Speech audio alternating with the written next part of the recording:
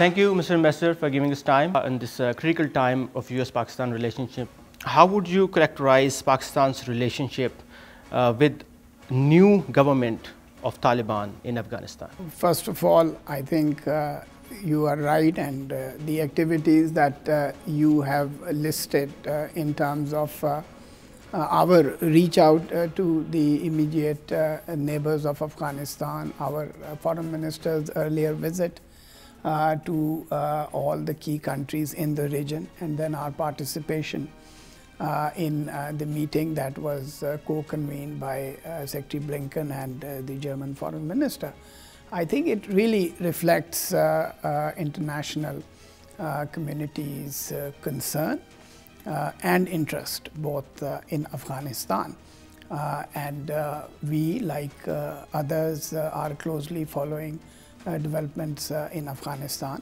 I think what is really important is, and I would say encouraging, is that clearly a civil war and violence has been averted.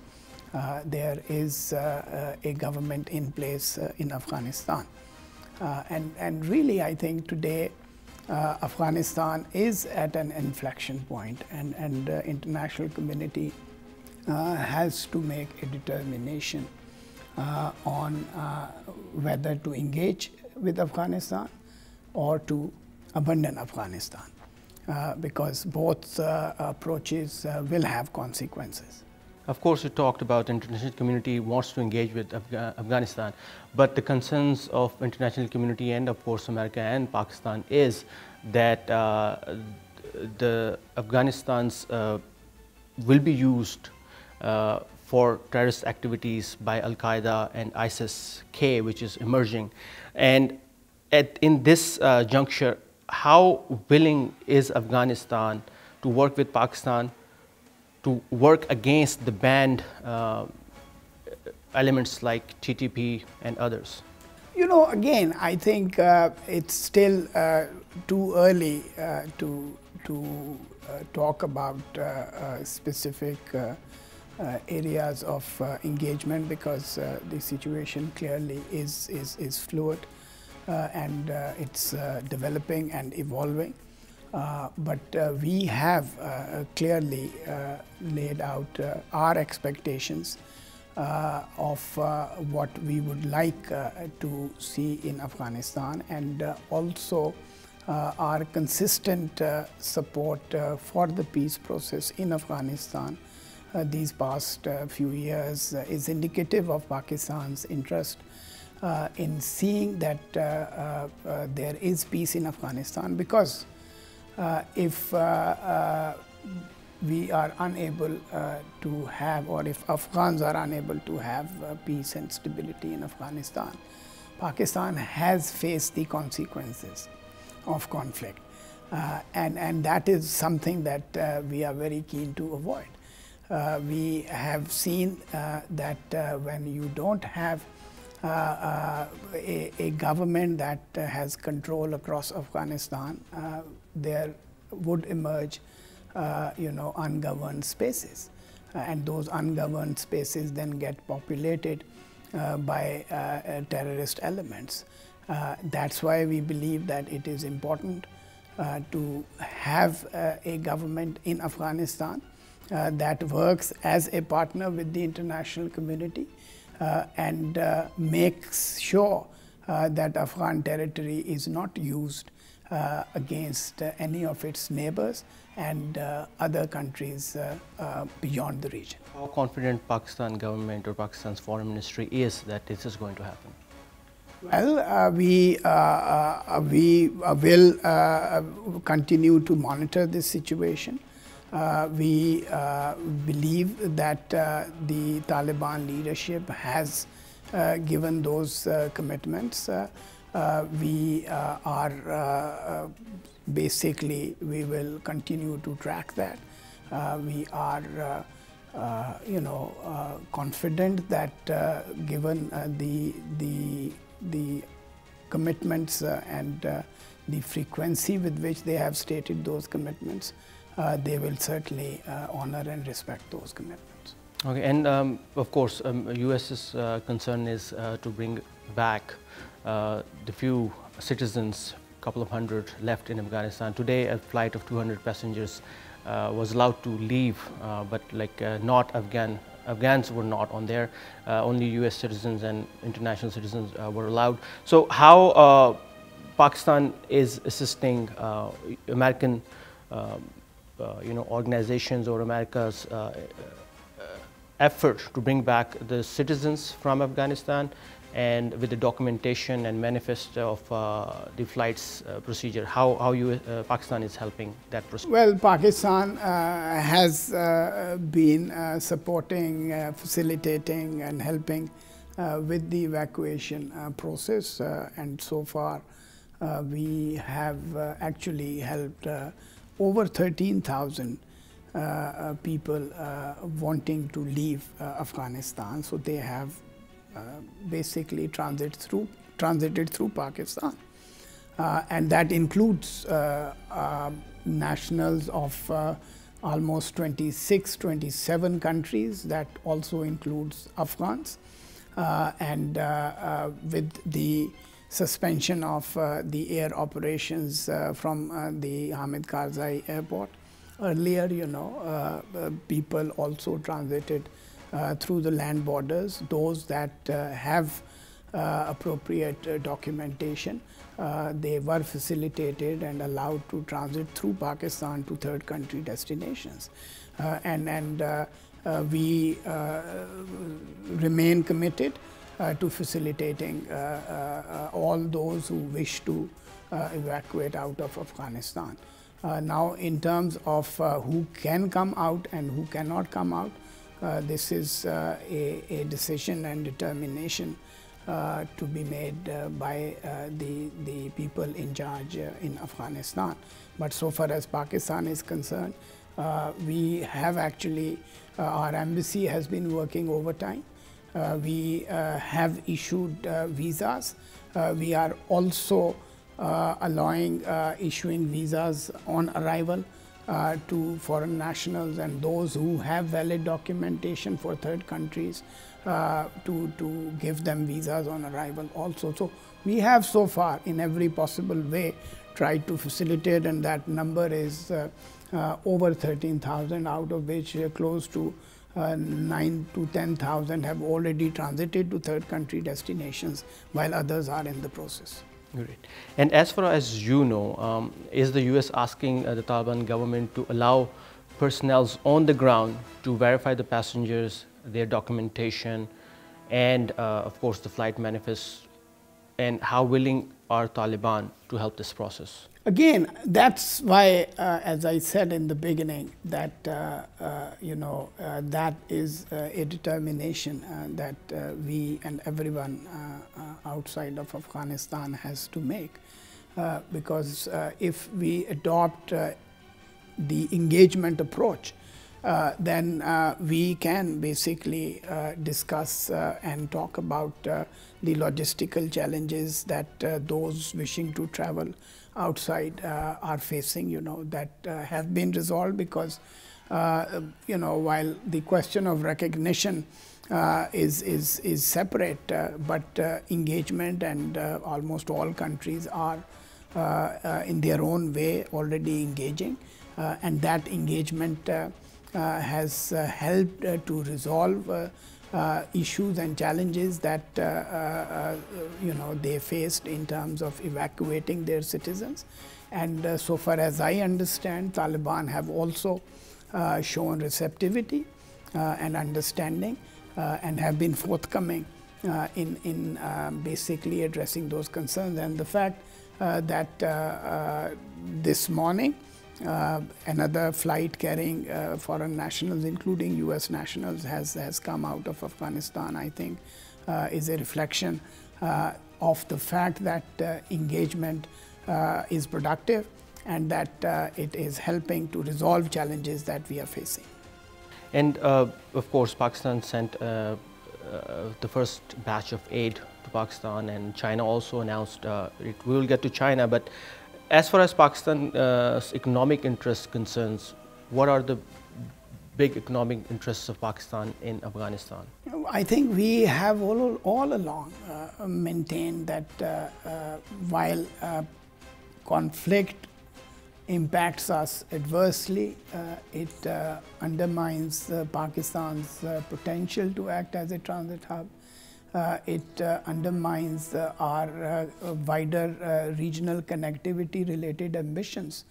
And it was with that intent that we consistently supported the peace process in the hope that we will get peace and stability in Afghanistan. So clearly, and I think also, Saqib, what is really important to understand and appreciate is that we will not be able to have long-term peace and stability in Afghanistan unless and until we help Afghanistan transition from a war-centered economy to a normal economy. And if because US was practically sustaining the government and the economy, and with that support gone, I think if everything else were to be put aside, this alone would put the government, any government in Afghanistan, under a lot of stress. And that's why I believe it is important for us to see, because if the international community chooses to abandon Afghanistan, the consequences will be unfortunately disastrous, and most immediately, it will and it can potentially result in a refugee crisis, because when people will not get food, people will not have jobs to go to, people will not be able to provide basic sustenance to their families. They will look for alternative destinations, So we have fortunately so far not seen the refugee exodus the way everybody feared, which is again a reflection of the fact that the violence has been averted, civil war has been averted.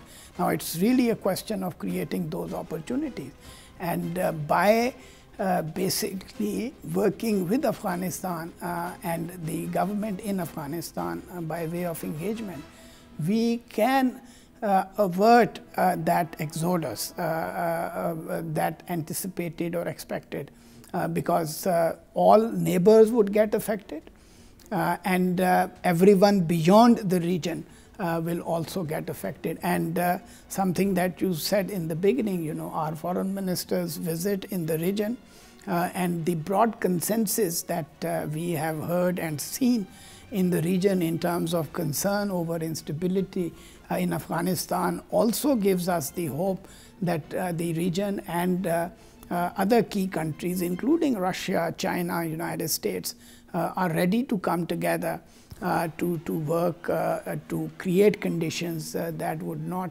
result in people wanting to leave. Yes, of course, you talked about China. So one Pakistani senator said last week that China is willing to invest 14 billion in Afghanistan's infrastructure and stuff.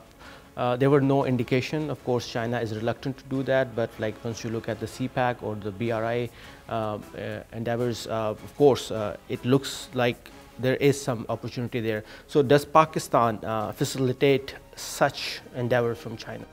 Again, I think it is not for us to facilitate what third countries wish to do in Afghanistan. They have a government and a government whose leaders are in touch with the countries in the region and beyond. And I'm sure they will make those determinations. But so far as we are concerned, as I have said, that we are keen to see Afghanistan integrate economically with the region. We are keen to tap into possibilities and opportunities that a peaceful Afghanistan would offer. And I think above everything else, Saqib, I think it's really at the end of the day, it is the people of Afghanistan who are at the heart of it. And I think having seen nothing but conflict for the past 40 years, I think they deserve a break. And it is our responsibility to give them that possibility and opportunity by providing that critical support that they would need. And a peaceful and a prosperous Afghanistan will be an asset for the region. You do talk to your Chinese counterpart here, and of course, do you see any indication that China has expressed some concerns over whatever happened in last couple of weeks in Afghanistan, and have they asked, or is Pakistan willing to protect Chinese investment if it happens in Afghanistan? Again, Saqib, it's not for me to basically, I mean, we have a strong relationship with China, and the Taliban delegation was in Beijing, and Taliban are talking to everyone, to Chinese, to Russians, to United States, to Iran and others. So it's really not for me to say, but our bottom line, as I said, is to see peace and stability, because that helps everyone, and we are absolutely convinced that the size of the pie is large enough for all of our countries to be able to share, and the peace dividend is good enough and large enough for our countries to cooperate. So investment, and I am sure I cannot speak for the Afghanistan government, but I am sure they would not want to exclude any country that is interested in investing in Afghanistan. Of course. And last couple of questions about opium cultivation. Poppy cultivation is one of the most lucrative source of income for Taliban, and it's also a very big concern for for Afghanistan as and it's also a big concern for international community, and of course it spills over to Pakistan as well. This heroin and opium trade. So do you think that Pakistan is hopeful that Taliban will stop this? They tried to do it back in 2000 when they were in power, and what Pakistan can do to help Taliban stop the opium cultivation and of course the drug trade? I think first of all, Pakistan itself has a stellar record in terms of eliminating poppy from our territory over the years. And we have worked closely with the international community, because we are as much concerned as others are about the potential for opium production in Afghanistan. And then that again brings me to that central question of what abandonment could produce in terms of consequences, and what promise engagement offers. And I think opium is a concern for every country in the region. Opium will be a concern for countries beyond the region also, and that's where we need to engage with the government to make sure, because Taliban have in the past clearly declared their desire to make Afghanistan a poppy-free country, and they even had implemented that also. We look forward to seeing them, enforce and deliver on those promises in the interest of their own country, I would say, and in the interest of other countries in the region. But for that, I think what is really important is to make sure that there is a government that has writ across Afghanistan, because poppy cultivation takes place in places where in the past there was no writ of the Kabul government. That's what we need to. We need to have a credible partner in Afghanistan that is ready to work with the international community. And it's not just about narcotics or opium production. I think it's about the threat of terrorism also. That also is something that would loom as a threat if we were to abandon Afghanistan. And I think the mistake of the 90s should not be made, and the world international community, the region should come together, and we are encouraged by the proactive approach that the US and Secretary Blinken has taken. We ourselves are engaged in the region, and we really would like to see that we as international community incentivize good behavior through engagement rather than through caution and abandonment. Great, okay. That concludes my English interview, but this is my personal question. Of course, you are very accessible and you are always very busy. So how the events of last couple of weeks has changed your overall persona in DC? Like, of course, it's lots of pressure, you have given lots of interviews. So did it change your job somehow? It made it difficult or it made it easy for you? No. Serving as Pakistan's ambassador in Washington is not an easy job at any given point in time. And I always say that in Pakistan-US relationship, damned we are, and we meaning the embassy and the ambassador, when it is going well, and damned we are when it is not. So, obviously, Afghanistan has been the center of attention here, and also the central focus of our relationship, that is the Pakistan-US relationship. And I think as things settle in Afghanistan, we do hope, because we were friends before Afghanistan happened, and we certainly look forward to being friends after Afghanistan. And that's the residual work that we need to do.